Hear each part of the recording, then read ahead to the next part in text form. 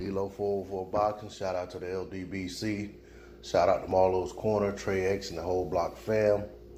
All right, so I've been seeing a lot going around in the Facebook groups, boxing groups, and on YouTube, where for some reason there's this narrative being pushed that Joseph Parker somehow has the best chin in the heavyweight division. Not really sure why the people who are pushing this feel the need to keep pushing this narrative, but I can't agree with it, and so I decided to speak out on it. I've been seeing this circulate for about 2 or 3 weeks now, and even in conversations on boxing forums that don't have anything to do with Joseph Parker. Sometimes Dillian Whyte may be topic of discussion, but someone will sneak in, Joseph Parker has the best chin in the heavyweight division. And the only thing that I can think of that may be the reason that they're doing this is because Joseph Parker was the first guy to go the distance with AJ, which really in and of itself is a fallacy, because in actuality, Tycom was about to go 12 with AJ, and the ref felt the need to stop the fight for no reason, basically to, in my opinion, preserve AJ's knockout streak. And also think that maybe it has a little bit to do with the fact that Joseph Parker went the distance with Dillian Whyte as well, because a lot of this narrative is the people that I've seen pushing this are mainly UK fans. And the reality is, these are probably the same people who were pushing Joseph Parker as a world beater when he had the title, or right after he lost the title, as if Joseph Parker is just head and shoulders over the B-level guys, when he's right there in the mix with those guys, and may even B- to C level. Joseph Parker is a guy who got his title in his home country versus Andy Ruiz in a fight that many people who saw the fight felt Andy Ruiz won. Joseph Parker is a guy who went the distance with, I think his name is Rojan Kajanu, who Luis Ortiz knocked out in like 2 rounds in his very next fight. Joseph Parker is the same guy who allowed the referee to basically halt action anytime he got close to Anthony Joshua. Parker was a guy who basically looked and acted as if he was just glad to be on that stage. He's the same guy who went to Wilder's fight in hopes of making a unification bout, and then after seeing the result of the fight, basically reneged and decided he didn't want to fight Wilder anymore. Joseph Parker is the same guy who got dropped a couple times versus Dillian Whyte, and dropped Dillian Whyte badly toward the end of the fight, but Whyte was able to make it out. But Joseph Parker is no world beater. I know he's former, I think it was WBO champion, but Joseph Parker, got a gift decision, in my opinion, in his fight with Hughie Fury.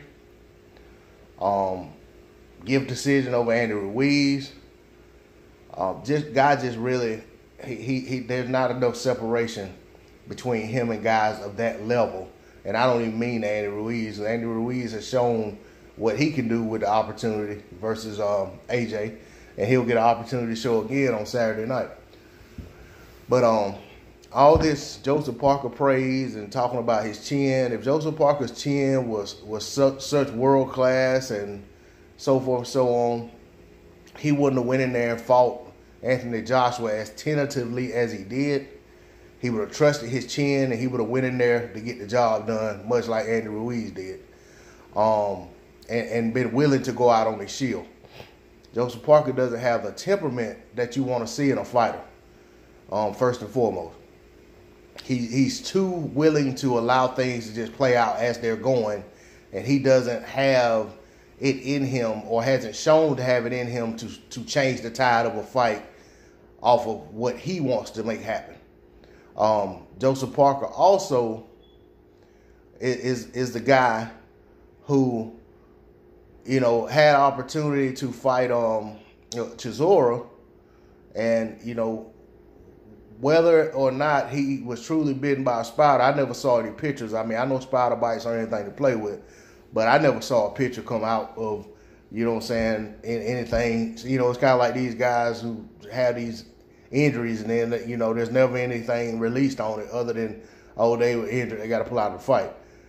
So, to me, I still got to see Joseph Parker with Derek Chisora, because there's no reason that fight can't still be made. Chisora has continued to win, and we haven't seen Parker in the ring yet since. And I don't want to see Parker against some guy ranked 93rd in the country, in the world, in his next fight.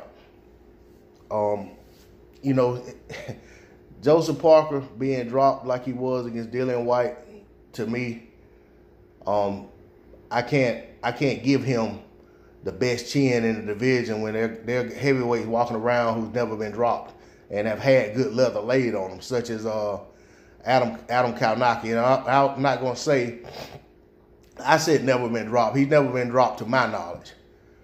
I know Deontay Wilder was dropped early in his career, but I've seen Wilder hit with some good shots in recent years and stay on his feet. I got to give, I got to give credit where credit's due. To me, and that's just two guys. I mean, there are a lot of guys. I mean, I'm not going to say that just because you get dropped, you don't have a good chin, but I'm just not seeing this world-class chin in Joseph Parker. I'm not seeing a world-class fighter in Joseph Parker. But, he's young and he has a chance to turn that around. But Joseph Parker has a lot of work to do to, to change the opinion of, the perception of who he is as a fighter. Because with Joseph Parker, perception is reality. And right now the reality is that he's a guy who doesn't have a fighter's temperament, in my opinion. But that's all I'm going to say on it. It's Dilo404 Boxing. Shout out to the LDBC. Please like, share, comment, and subscribe. Shout out to Marlo's Corner as well. Peace. And go subscribe to Marlo's Corner, Marlo's Corner 2. I'm out.